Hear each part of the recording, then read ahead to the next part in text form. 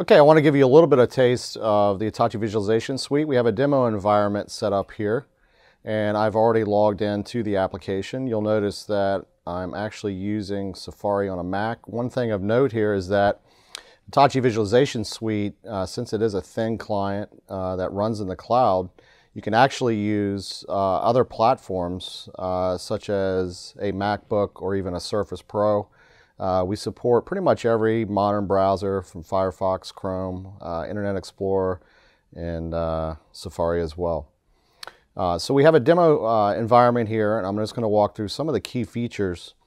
So what you're looking at when you first log in is a map. Now it will save your view based on your user preferences. So whatever your last view was, that's pretty much where you start back up when you log back in the next time. The way we define a particular application, because Hitachi Visualization Suite is a multi-tenant application running in the cloud, we actually create a single environment called a domain for a particular customer deployment. The domain is defined by really three things. So you can think of it as a three-legged stool. We have objects that you see here at the top. And these are your real-world things that you're modeling. These could be objects that are at rest, or they could be moving, like a car. You also have your second leg of the stool, which are events. And this is typically your private data sources that you're ingesting using the Hitachi Visualization Platform Gateway device that's installed on-premise. So you can see here for our demo environment, we have 4 event sources set up. One is CAD, or computer-aided dispatch. That's your 911 center calls, commonly referred to as an incident. You have gunshots. In this environment, we have a gunshot sensor system, as well as license plate reads, or LPR, and even social media, Twitter, which keys off an administrator settings for specific keywords. Now the third leg of the stool are layers, and these are things that you just pretty much lay over top of the map. They typically don't have user interaction, but they provide additional information depending on how you want to view your application. So for instance, my default here is Google Terrain. If I wanted to see traffic in this city, I could just click on the Google Traffic map. I could also get an aerial as an example. I can even overlay weather radar, live imagery radar as well. So the layers are really customizable. So let me come back up here. I'm going to start with the objects, and I'm going to click on the most common thing, which are cameras. And we have a few cameras laid out within the city. The nice thing about this is that it's color-coded, so when I click on a particular object, like cameras, the blue indicates the blue icon in the camera, or the representation of where that physically resides. So if I click on buildings here, you'll see the contrast, which is in green. So I can really represent, again, any object, any real-world object. We have other customers that have completely modified this set of objects that they care about.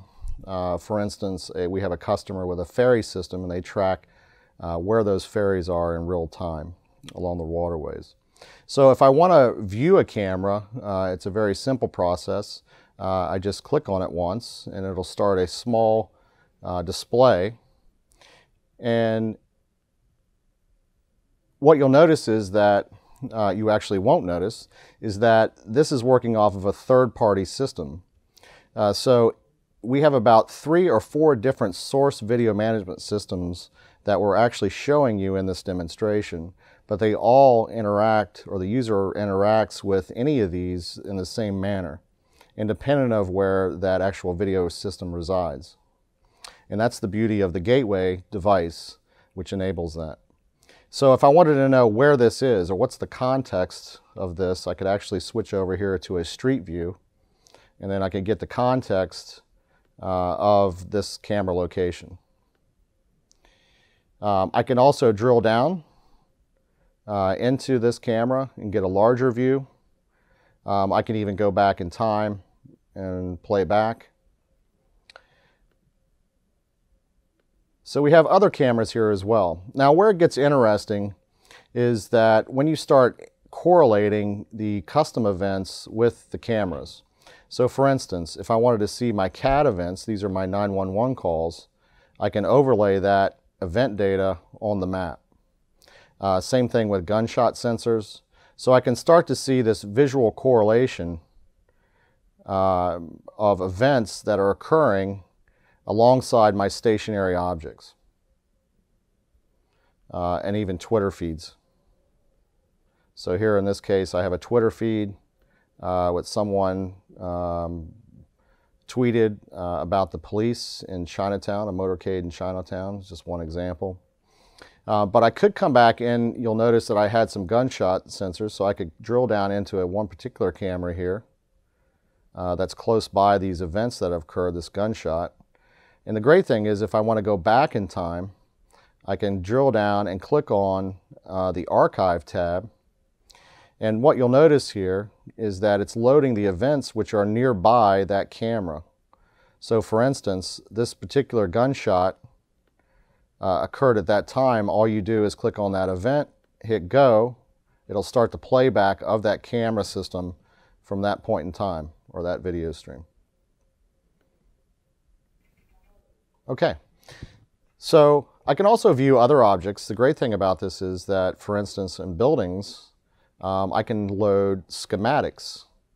And in my schematics, then I can have my camera locations loaded or positioned within the building where that camera resides. And this is great in like a school system where you don't necessarily know where those cameras are, but just a couple clicks on that object, you can get right to where you need to be.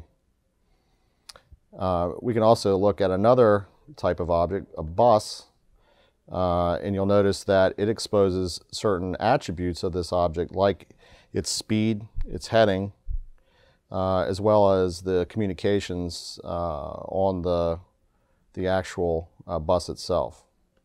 And then in the bus, I can drill down, and again, I have a schematic, and so I could have the actual camera's position within that bus, so I can stream in real time. And this is a good example where our Hitachi visualization platform gateway that's ruggedized, which is built specifically for transit, could be used.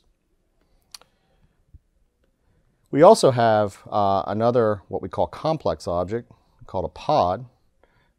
Let me remove some of these events. And the pod is interesting since it contains one or more cameras as well as the communications device.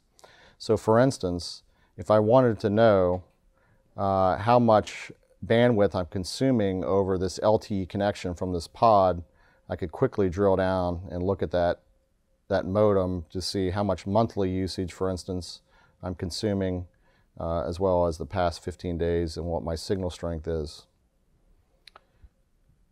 The great thing about the pods, though, as well, is that you can actually monitor the internal temperature of the device, as well as its power usage in watts, its internal temperature over time, and what its lowest point temperature was, as well as the input current, to see how it's operating. So I have actually the ability to go back in time.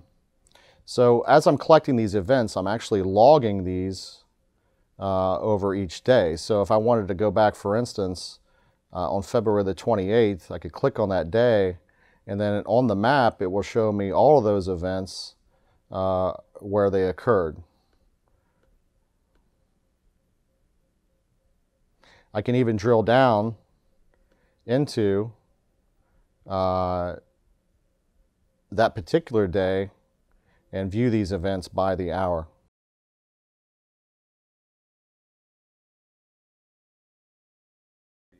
So on this particular hour, at 1 p.m. on February 28th, these are all the events which have occurred within that hour time frame.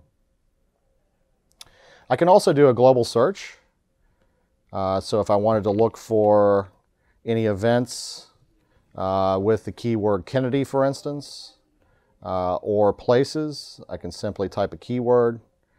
So here are my license plate reads on that particular street, and I can actually drill down and see that location. I can also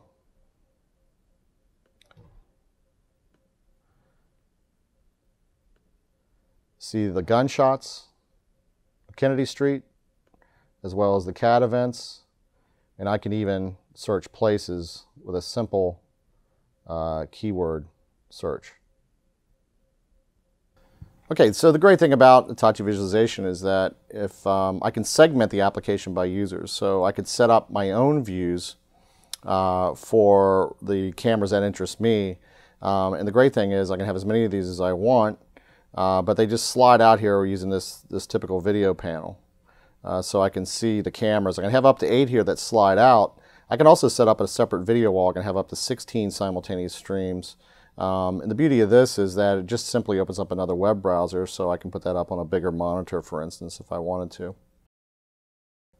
to. In conclusion, Hitachi Visualization Suite really allows a lot of flexibility, again, in terms of the objects that you're managing, the event sources that you're consuming, as well as optional layers that can be layered on top of the application. So it really is the ideal application for improved situational awareness that cities are using today around the country and internationally. Thank you very much.